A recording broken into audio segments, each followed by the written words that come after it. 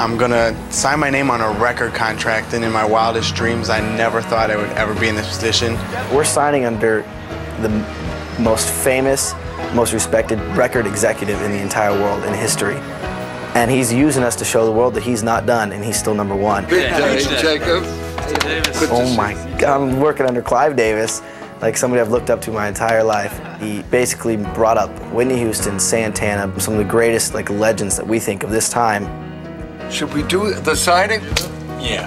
Make it official. Make it official. All right, here we go, boys. It's a dream world to ever think you can be put in this position to put your name on a record contract. Is something only a few people ever get to do. You look for people that could headline the name of the game of the music business. You look for stars for tomorrow.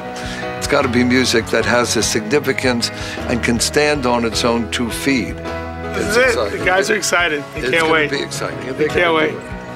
They're going to do it. Man, you're in. Finally in. Man, you're in. This is the true sign. Okay. Thank you again. My pleasure. Very much. Take care now. You too. So much. Do well. We'll see you very soon. Get rid of it. How great was that? I can't believe this. I can't even get over this. Let me tell you something.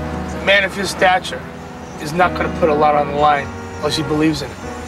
He believes in you guys, and that's saying a lot. You worked hard, but now you can't let him or anybody else down.